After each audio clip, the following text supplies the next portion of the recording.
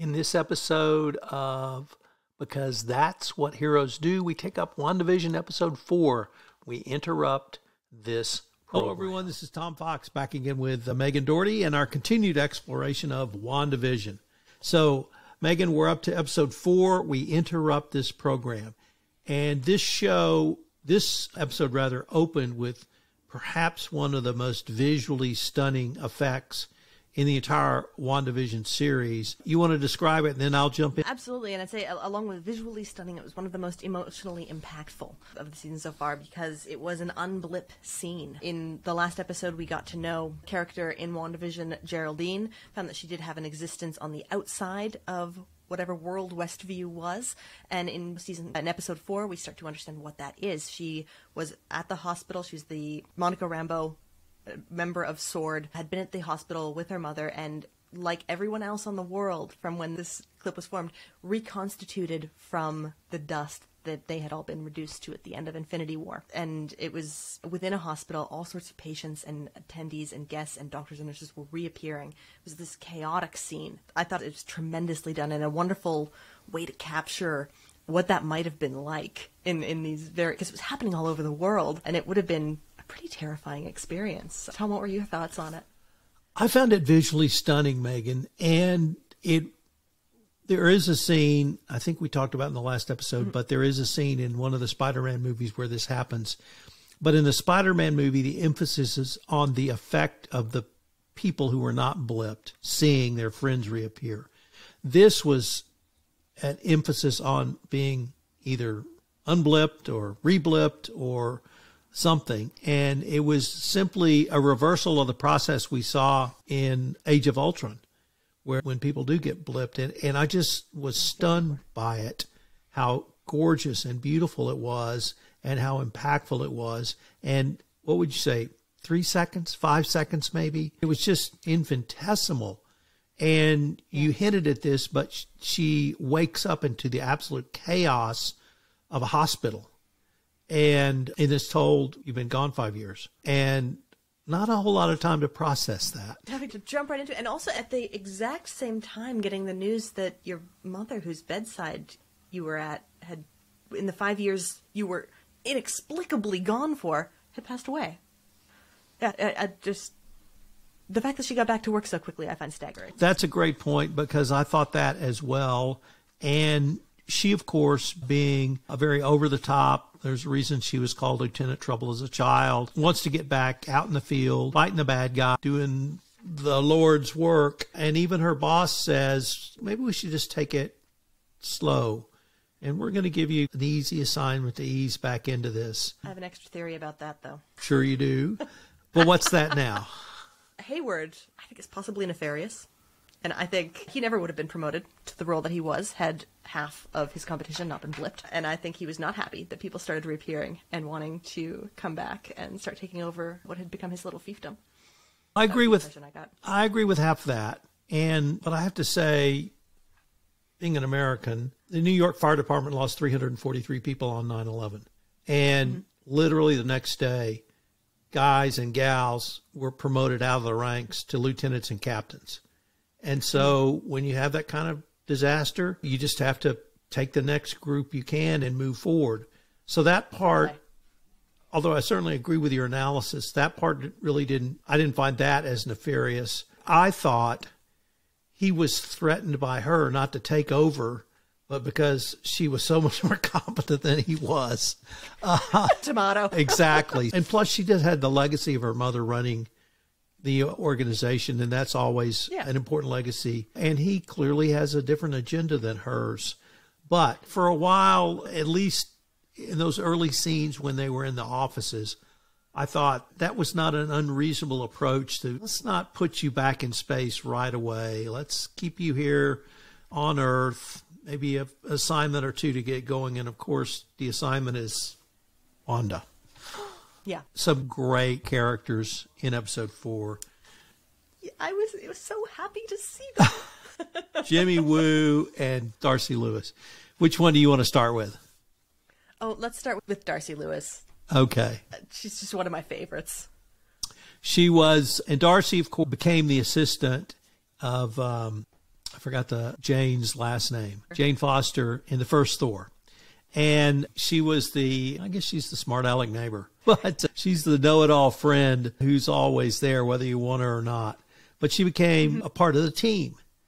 Now in the second Thor movie, she became almost parody for the way the hunk intern, and she was just going to hunk out and have a chunk of hunk herself and made out with him. And that's a funny trope. And, I laughed at that too. But in this episode and in this series, she just blossomed.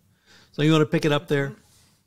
I think it's great because we met her originally in that first Thor, and she was, I think, probably a doctoral candidate. She was a student, functionally, even if an adult one, and always funny, always sarcastic, unflappable. And yeah, I liked seeing her. She was funny in Thor 2. Her pet name for Mjolnir of Mew Mew, I think, is a classic from its first utterance. But then, now she comes back and she is a full doctor, and she's ridiculously smart, and she's got amazing pattern recognition, and she's completely unfazed by huge military operations or anyone who thinks they've got authority. She's just, you need me because I'm the scientist, so maybe get me a coffee. No? Okay, not going to happen. I thought her attitude was great. She was just a wonderful kind of younger generation character on the show. I can't say enough good things about her. I'm glad you brought up the get me a coffee. That could have been in stand-up. That could have been in a comedy routine, literally from the 1880s. It would have been just as powerful then as it was when I watched it again a couple of weeks ago. It was, or not.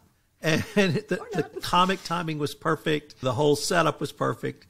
And I just love a snap little gag like that they can run off that's been around forever. So, Jimmy Woo, what did you think of Agent Woo? Delighted to see him again, but the first thing I noticed is Cookie, he practiced the card trick. And he learned it, and he got good at it. From Ant-Man, I think it was. But yeah, he put in the time. He learned how to do the prestidigitation, and I thought that was lovely. My notes reveal card trick from Ant-Man and the Wasp. So we both, it was so cool that he did that. And it's not that he could do it. It's now his signature calling card. It's now his thing. Yeah, I think he's always been, I think, one of the funniest characters of all. He's just, again, like you're saying, as comedy. His time is fantastic. His delivery is flawless. And I thought he and Darcy kind of playing off together as like super competent individuals who are consistently underrated by everyone around them. I really like the pairing, the symmetry of that, and how they start working together. I thought it was just marvelously played. So I think it was this episode that we saw a very disturbing picture of Vision. And the picture was after his death in Age of Ultron. And the Vision seems to be becoming more self-aware. And I'm not sure how far down the metaphysics we can go here, but we have a character who's a caricature of a real AI character in a movie gaining self-awareness and self-recognition. And it really struck me. That's something that was really interesting to explore. How, why, and when he became self-aware. Did anything in that strike you either? The first thing that I thought when seeing it for the first time was that it was Vision that Wanda created, of kind of the last time that she had seen Vision in the physical world. And it kind of does raise the question, was it just a vision, or is she animating an actual body in this reality? Because everyone else is from a real person in the physical world. Is Vision too? And because of, I guess, his remains and what they're composed of, is it possible to regain sentience based on Wanda's, I guess, activating life force type power? I think they explore this a little more in future episodes, but for now, I think we've just got the question of, is this a version of reality or a complete fabrication?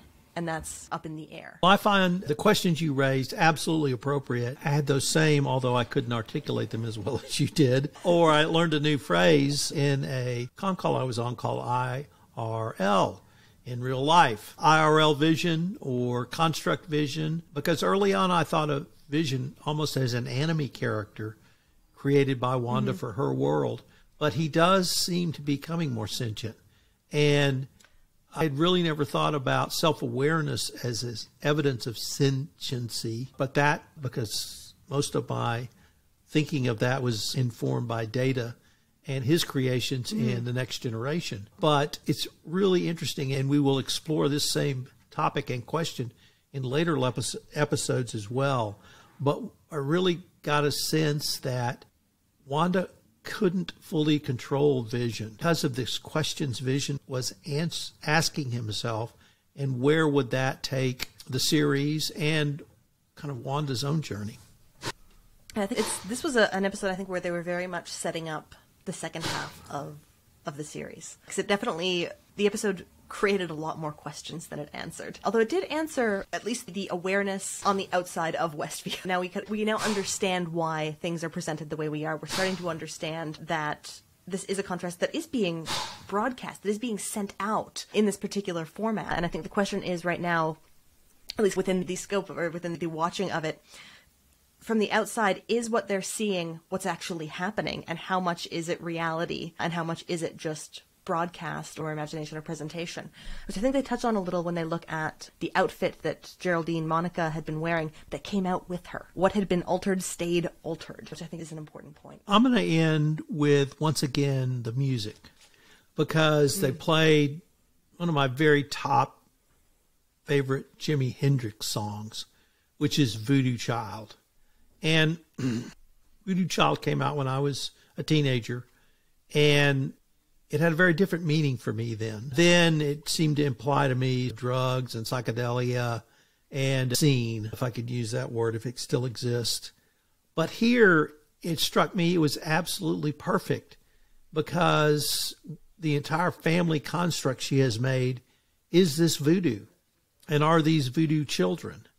And was this created out of her mind? I love the song anyway, and when it came on, I just thought, wow, that's absolutely perfect for this end scene, as much as Daydream Believer was perfect for the end of episode 3. What were your final thoughts or ending thoughts? And mine was right about that final scene as well, but it wasn't the music. It was what seemed like almost a breaking of the fourth wall. Now that we know there's a fourth wall, and Vision, as he's holding the baby and sitting down, almost seems to be looking straight at us, the viewer. And I thought that was a really interesting clue about where his mental state was and how we're meant to be perceiving him and the reality that they're in entirely. I thought it was just a little bit of a clue that trouble is ahead. It certainly is, and I hope our listeners will join us our next time, where we look at WandaVision episode 5. Till then, Megan. It's been great, Tom. Thank you so much. Can't wait to do it again. This is Tom Fox. I hope you will join us in our next episode, where we take up episode 5 of WandaVision on a very special episode. Thanks so much for listening. Please leave us a review, and we look forward to visiting with you again.